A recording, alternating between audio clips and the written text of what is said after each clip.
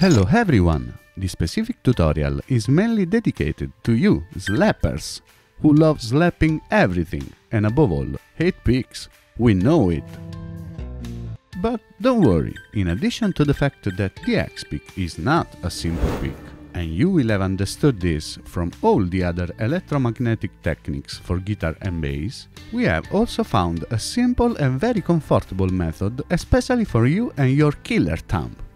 This way, you can slap the electromagnetic fields of the pickups with the magnetic fields of the XPick to get a wonderful fade in the notes. You'll practically slap the volume.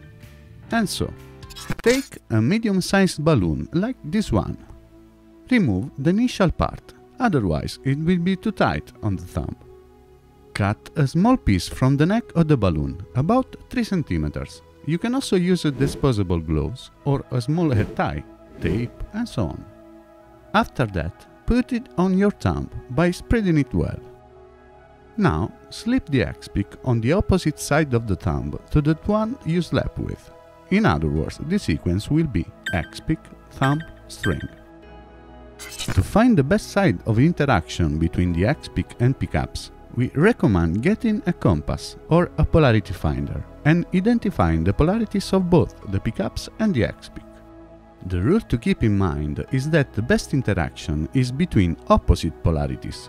So, for example, if the pickups are north, you should insert the XPick with south facing the pickups and vice versa. If you have no compass or detector, put the XPick on your open end and move on the pickups like this. You can notice that automatically the XPick will always face the correct side of interaction towards the pickup. You can't go wrong.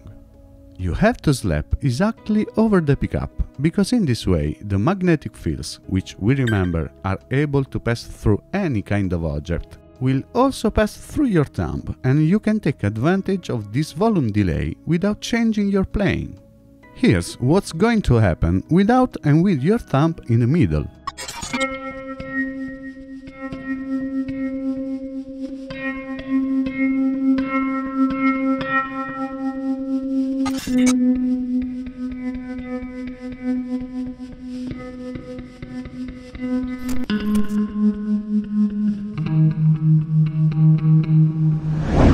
To activate this wonderful feature in terms of effects, it's essential to set up a compressor in this way. Raise the sensitivity and the output to the maximum and completely remove the attack. Once this is done, even a gate will come in very handy. Subsequently, you can have fun coloring the effect chain as you like. This is just one example, because you can combine this technique with many different types of sounds and movements.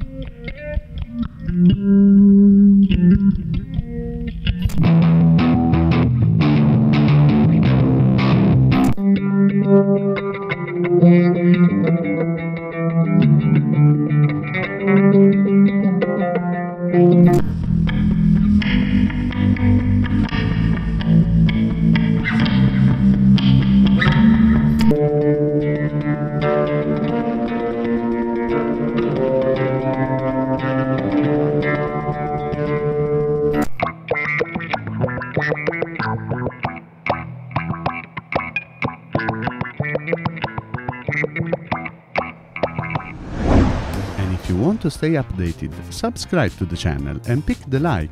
We will continue to deepen and experience this parallel musical world, which was born with this wonderful object. And thanks for watching and for your support, the XPick Staff.